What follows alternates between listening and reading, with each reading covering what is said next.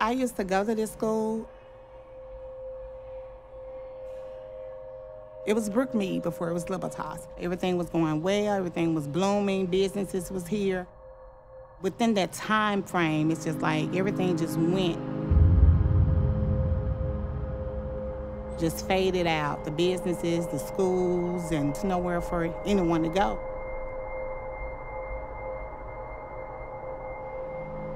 You can't begin to understand Libertas without understanding Frayser. Frayser is a community that is transient.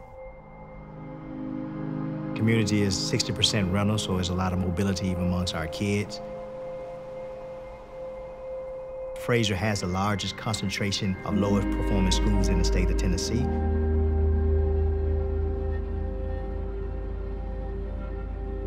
I think we're ground zero for education reform in the nation. When we started this school, I never knew how much work it took to begin a school. In this community, trust comes first. New is scary. So bringing this plan to a bunch of people that knew nothing about Montessori was hard. We just knew that we had a little piece of something that could help a group of children.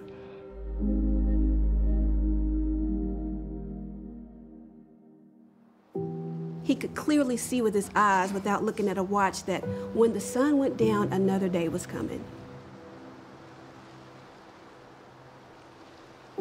And when the sun was rising in the day, morning was coming.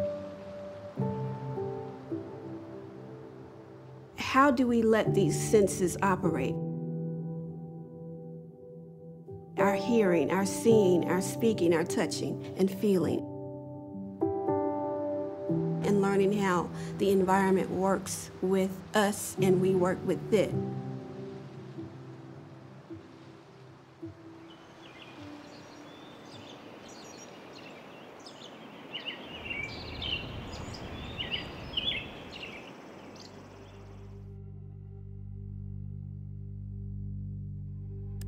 I grew up in Nashville, and I went to private schools in Nashville. I didn't have the best experiences because I was the only little brown girl. And I got asked a lot of questions like, why is your hair like that? Or, do you live with your mom and your dad? Did black people swim? Do black people do X, Y, and Z? I heard all black people have outie belly buttons. Do you have an outie belly button? Like, this was my whole childhood, and I just grew up feeling like an oddity. At first, I didn't realize what it was. I was like, I just know that I'm different.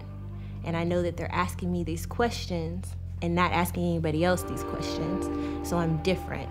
And I felt like it was bad.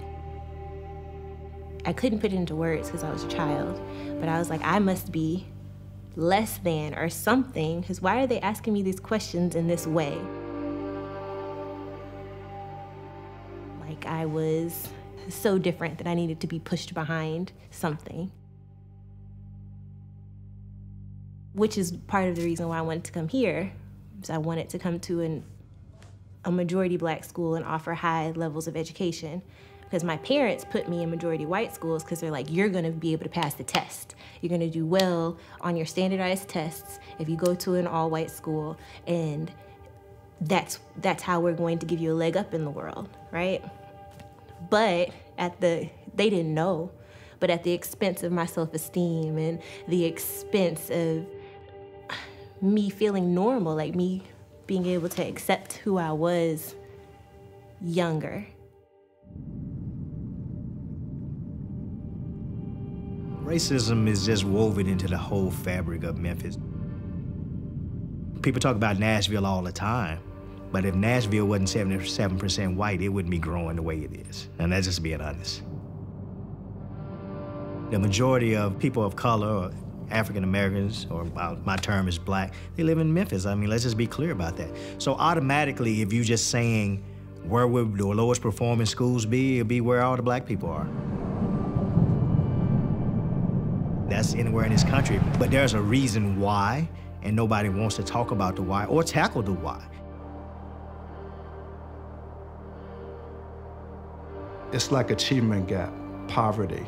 blight, all that, that's just like turning on the news and seeing how they're trying to program us to think about people. I understand propaganda.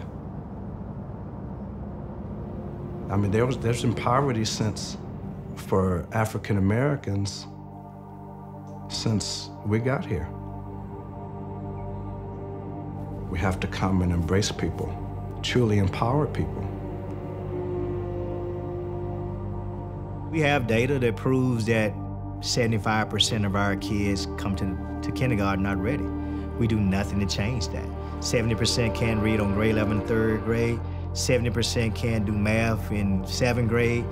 Less than 6% are college ready by the time they're in 11th grade. So we're not changing anything. We're just, most of the time, all we're doing is moving the smarter kids into the same schools over and over again and then calling them great schools. When I got my master's, I worked at a private school. It was amazing. 8th graders scoring higher than I did on the SAT. And I was a pretty smart guy. The facilities were beautiful, and the orchestra and the choir, it was just grandiose. How can you give a child who lives in poverty the exact same amount of money that you give a person that lives in a $300,000 income household and expect it to be, the same results? Most of the low-performing schools in Frayser, all these buildings need major repairs. Libertas need a roof. I mean, you see the buckets in the hallway. So our kids have to see that. Or you walking by houses every day that's boarded up, that's been vacant for 20 years and never been torn down, and you walking by it every day. So that does something to your psyche. It's hard to get out or to break a cycle of poverty, like the mental cycle of poverty. But if the child sees that they can do more and they have tangible examples, and then they know what to say, they know what to do, they know how to express themselves, I feel like that'll unlock so many doors for them. And I see so much potential in several of my kids, and they have such hard lives. And I'm hoping that I can pour into them and they keep it. The real mission of the school, right? The aspects of wonder, work, and love that we can impart, and they could really impart on us. The children and their families are a gift to us because, they're the reason why we're here. There's a process to everything in Montessori. We explicitly teach, how to roll a rug. And a rug is so important because it has my work on it.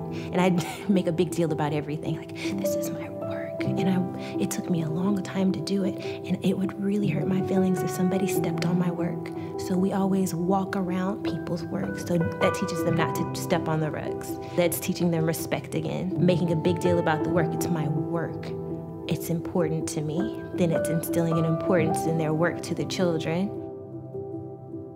The model itself lends itself to students taking accountability at a very early age for their own behavior. It calls to the children. The work, they can't resist it. You'll see little kids rub their hands up against the wall. It's called a sensitive period. Like you're in a dark room and there's a flashlight on this one thing, and you see everything else, but you're just so drawn to that one thing.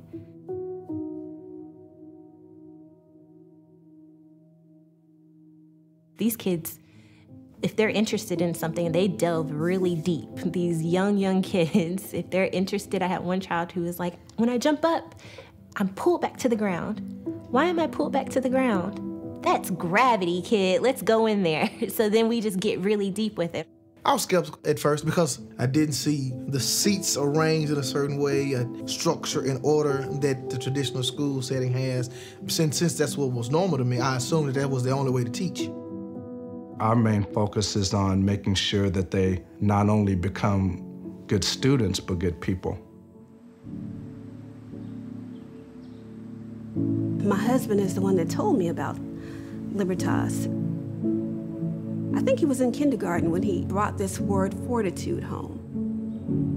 He used it in a sentence, and he used it properly. And I said, well, what does fortitude mean? He said, well, Mom, that means even though there's things around you that seem hard to be able to handle, you still push forward and do what you need to do.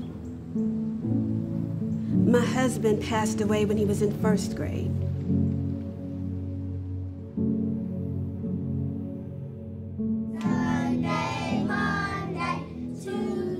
A lot of times, communities get stigmatized. Schools can change that. An excellent school in a community brings up the whole attitude of a community, of the children, of the parents, of the whole family, how people view a whole community. If a school is excellent, the neighborhood is seen as excellent. People are now driving from all over the other parts of the city to come to this one public school that's in Frayser. It is providing an asset and value in the most unorthodox, unanticipated way.